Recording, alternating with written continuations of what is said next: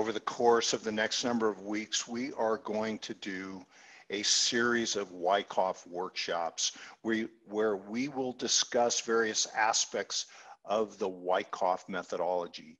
You've asked for it, let's do it. We're going to start this week with trendline construction.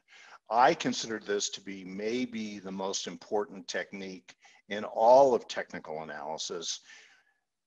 Richard D. Wyckoff had a very unique way of constructing trend lines. I think it's different from any other methodology or approach that you have maybe ever seen, and it is very effective. I hope to demonstrate that for you today. So let's get started. I'm going to reference a series of blog posts that were made years ago, 2015, wow, long time ago. And we will start with making the trend your friend.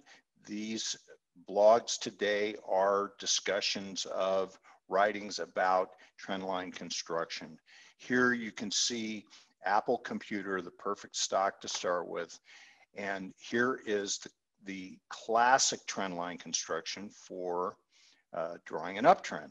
So the technique is to draw a trend as early as possible in the uptrend, not drawing where you can get the most number of touches, but identifying two adjacent lows that are approximately of equal duration and extent.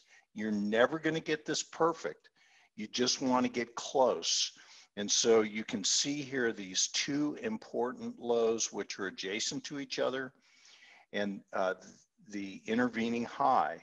These are the 3 points a trend line is drawn on. This is called the stride of a trend. The idea is that Wyckoff would teach us that the stride of a trend is established right off the bat, very early in the advance, very early in the decline. And so here we draw a trend line underneath these two important lows. This gives us the stride of the advance. This is called a support line or a demand line. The intervening high, we draw a parallel line. The parallel goes over the market and touches the intervening high and is extended upward in a parallel fashion. This gives us a trend channel. And the trend channel will generally contain the bulk of the advance over the course of the next number of weeks, months, years, depending on the time frame that you're operating in, because these trend line techniques work in all time frames. So here you can see a beautiful example. Here is the overbought condition where it runs up, throws over the top of the channel, and the channel acts as resistance and turns it back in.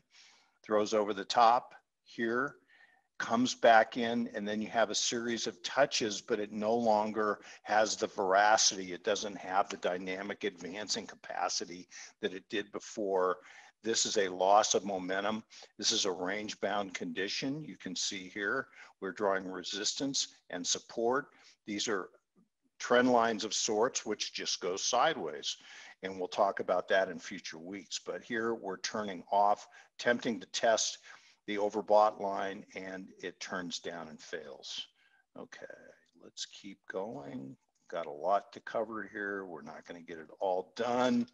Here is the biotech shares, IBB, ETF. Here is a technique called the reverse use of trend lines.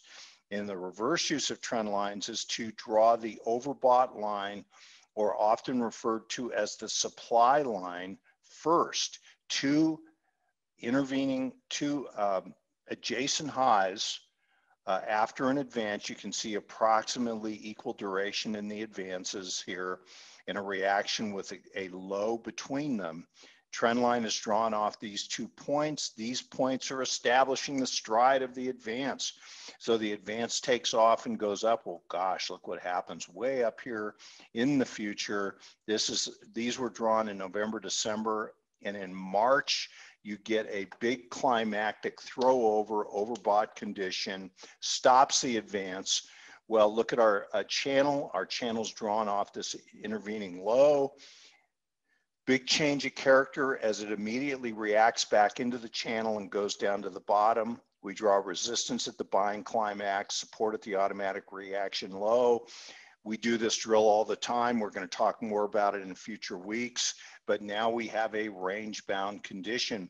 But notice how this beautiful uptrending channel contained the advance, showed the overbought condition, and then also signals the change of character into a sideways condition.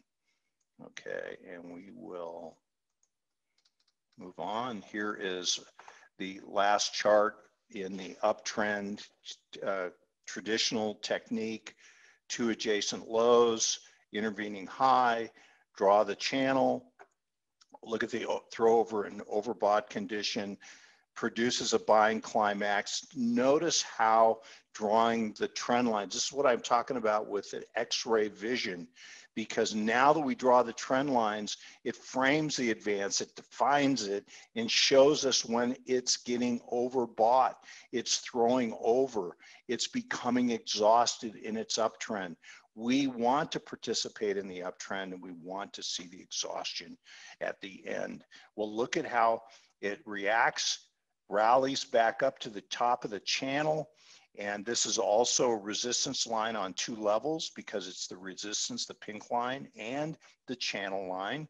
Fails there, there's a tremendous amount of selling comes in, huge tail on that bar. There's a weekly chart and then a failure down and out, attempt to rally up under the underside of the channel and then a complete failure. How great is that? These tools are incredible.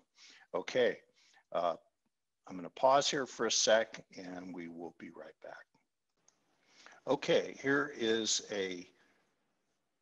another example. Oh, this is being a chart whisperer, July of 2015. Go into the archives for Wyckoff power charting and just go by the month, go right in there. You'll be right at this blog post. You can go in and study these. I'm not going to go through them. I don't have the time, but I want you to read the blog and see the construction, the techniques, look at all the touches in the ongoing uptrend. I really like this one on Corning, two adjacent lows, intervening high. Look at all the touches here as it becomes overbought. Also look at the touch here as it throws under the support line. Beautiful situation for swing traders to be able to trade that advance. So it rallies up, cannot get back up to the overbought high, top of the channel, and then fails down. And look at how after it comes back below the resistance line here, it has no lift in it, it just melts away. And so here is the transports. Have a really close look at this one. This is a phenomenal example. Look at all the touches on this channel, all drawn on these 3 points right here at the beginning of this.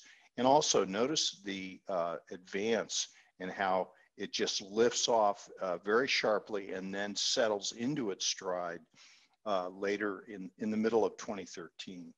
And here is the financials. So this is just an example of how you identify the key adjacent lows. Look at all the touches, phenomenal. And in trendline construction, especially in channels, we want to see the throw overs and the throw unders because these represent extremes of overbought and oversold conditions that we can trade on because our expectation is that the stride of the advance is going to hold as it's going through time. So keep that in mind. All right, so be right back. Trendapalooza is another blog on trendline construction, the difference being that we talk about how to draw downtrends. And here it's the same technique, but it's in reverse. We tend to draw the two adjacent points over the market, produces a downtrend line, in this case, this line right here. This is called the supply line. That's because when the market rallies up to that line, supply is present. And at that level, supply comes in, turns the stock or the index back down into its downtrend.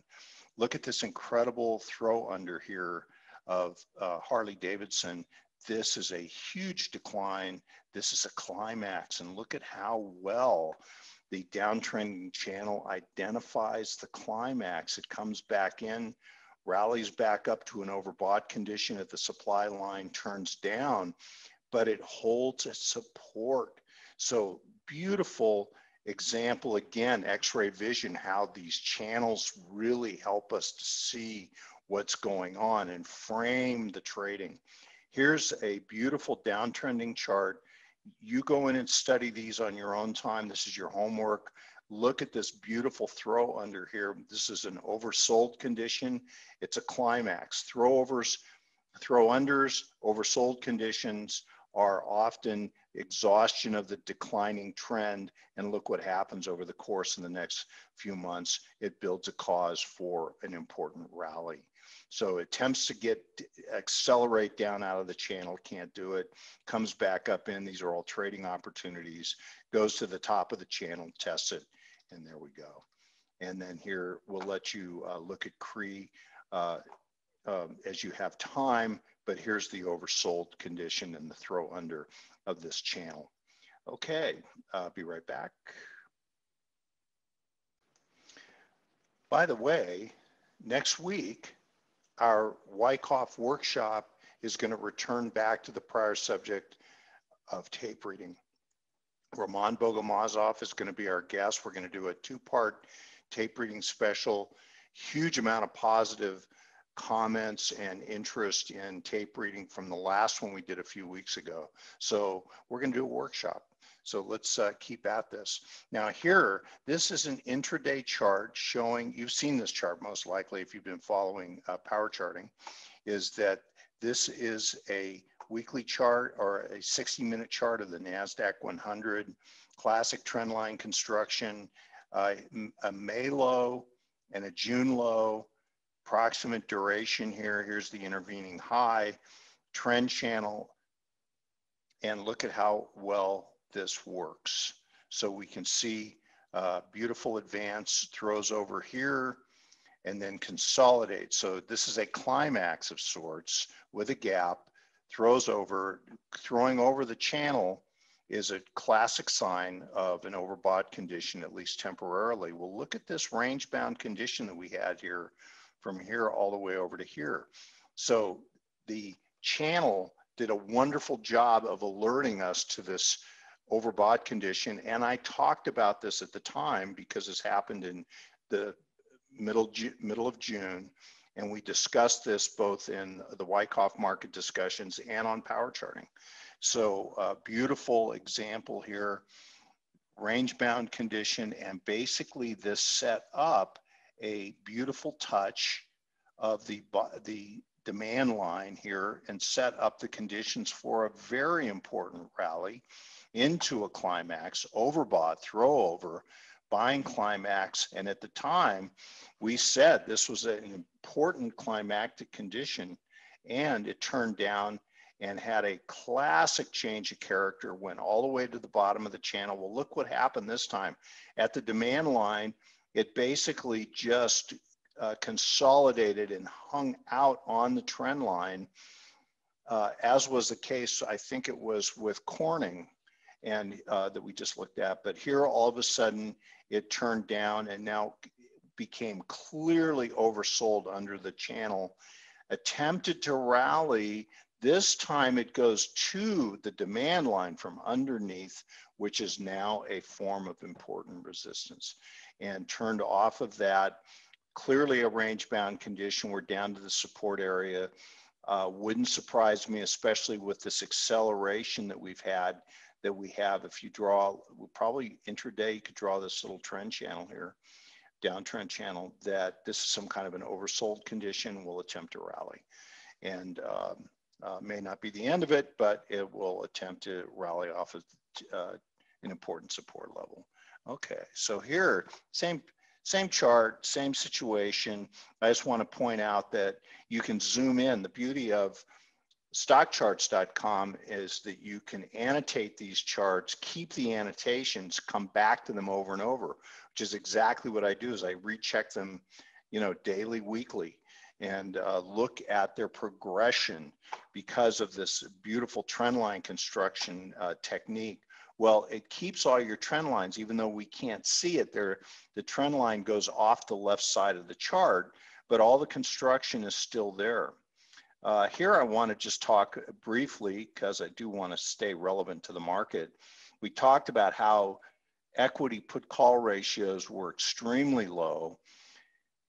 And there was a lot of discussion about trying to keep trend lines or keep the sentiment more neutral, and that it wasn't as extreme as this ratio looked.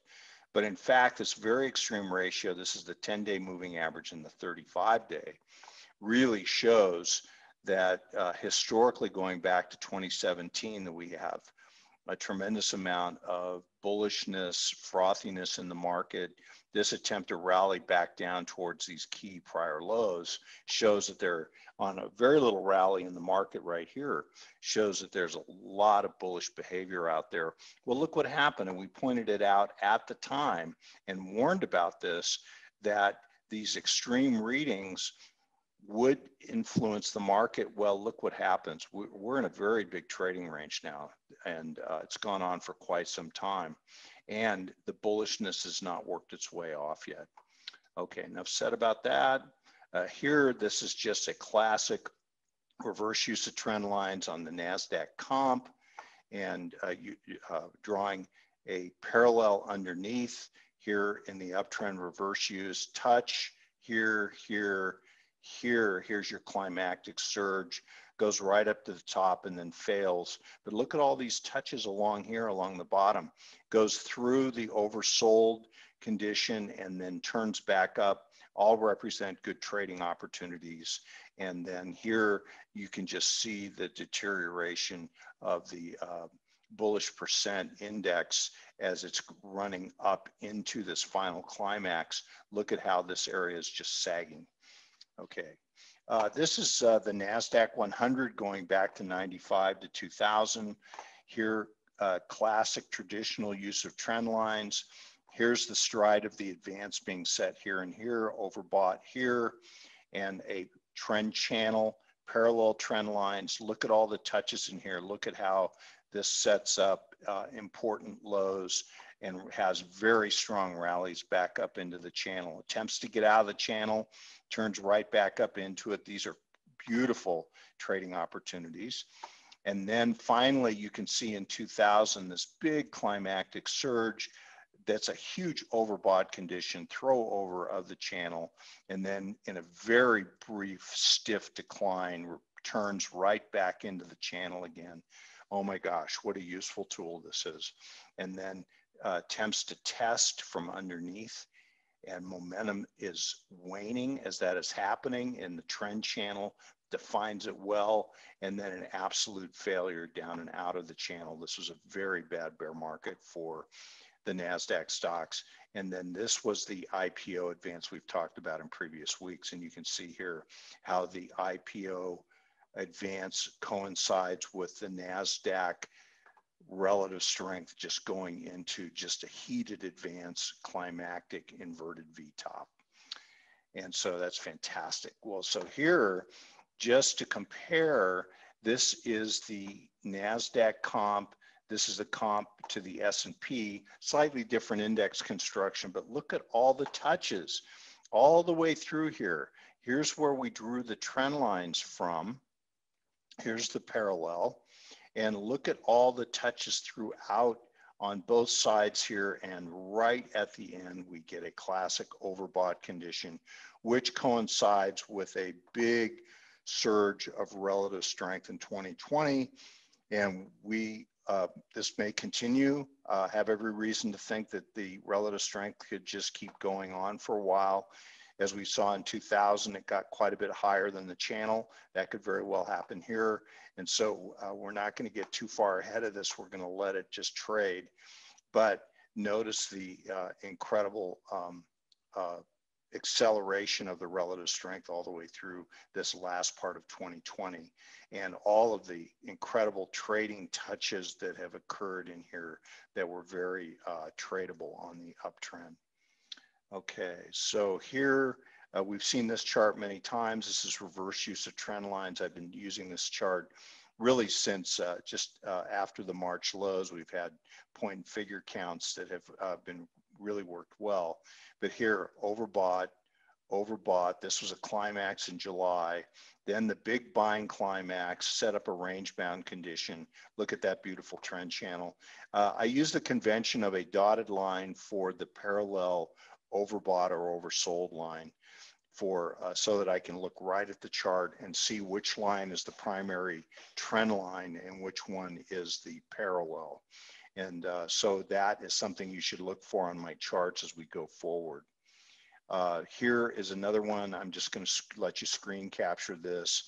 Here is reverse use of trend lines going back to 2004, 2007, and look at how these touches occurred with important pullbacks. And then we have two trend lines here. This is a reverse use of trend lines. Look at how well this worked. And here is a normal use of trend lines. I draw them in different colors. They're both solid. So they aren't parallel, but they're nearly parallel. Look at how well they worked. And there's an important thing here, and that is that experiment as much as you can with as many different approaches as you can. And don't be afraid to draw trend lines on these charts. And the beauty of it is with StockCharts.com, you can draw them all and save them all and refer to them all you want. This is a relative strength line of the NDX to the S&P 100.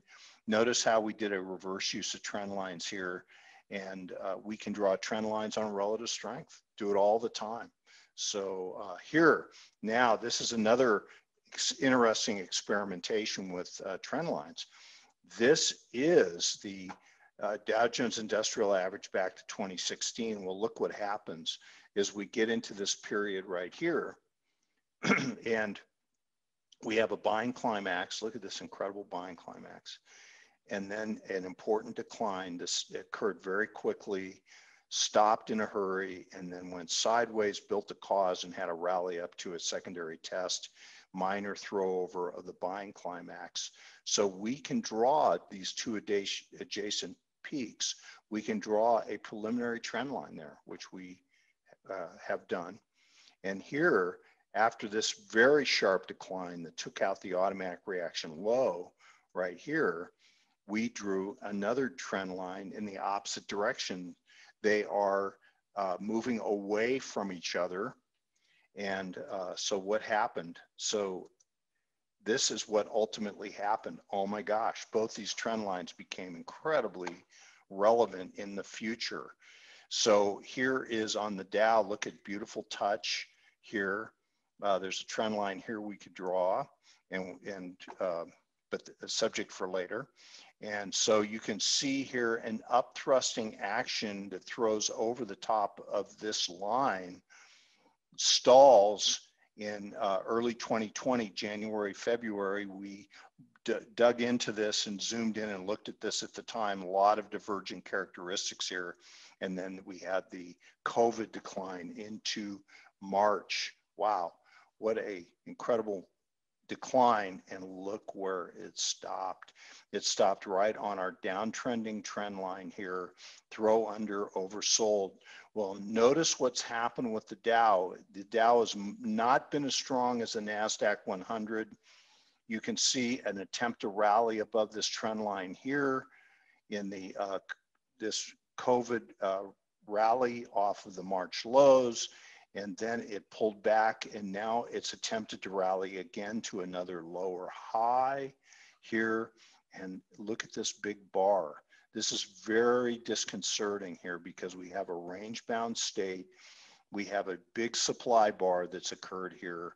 Now we're going to see how well it rallies here on this prior low support, and whether or not this trend line becomes resistance again, or whether it's building a cause for another advance. And here we are coming right into the election. So very interesting place on this Dow Jones chart. And these were with trend lines that we drew in 2018. Phenomenal. Okay, so here's another one. This is, you can see, because we draw these trend lines as soon as the trend begins. Normal use of trend lines, traditional use of trend lines, demand line here, drawn off two key declines. We have a stride of the advance, intervening high, so we have a parallel, and this is the S&P 500 large cap index, and here's our trend line, and look at how this informs the trading going forward. This is 2016 when these were drawn. This was a backup of a prior accumulation range, and this is the election of November 2016, sets up a big rally, and this rally just marches for more than a year right up into the buying climax we just looked at on the Dow chart that we just had. And then we drew the broadening trend lines on the S&P, and also we draw resistance and support. We'll talk about that in a future episode, but look at this trend line that we drew back in 2016. It broke down into in the fourth quarter of 2018 into that shakeout low, set up the low, and then it rallies underneath this very important demand line until it throws over the top of it here. And here's our 2020 decline, and this is an overbought condition and a throw over, and then a failure right back down to and through all of these key support areas. It doesn't get down to the lower trend line as the Dow did, but it became very oversold below this prior low. And then we have our very important rally that occurred off of the March low, and look where it went. It went right up to our trend lines. It threw over, became overbought. Now we have a test of this area, a failure back below it, attempt to rally. Notice how on this next rally so far, and this is weekly, it has not been able to close on the second test here above the trend line. And then the response is this very important supply bar that we've had. And we, again, right into the 2020 election, we're going to be watching this very closely. And with that, I'm going to sign off. Thanks for being here. See you next time. Hey, Grayson Rose here with StockCharts. Thank you so much for watching. I hope you enjoyed that video. If you did, consider giving it a like down below, maybe leave us a comment, and if you're new to the channel, you can subscribe at the link up above. We're gonna bring you daily content from an incredible collection of technical analysts and financial experts.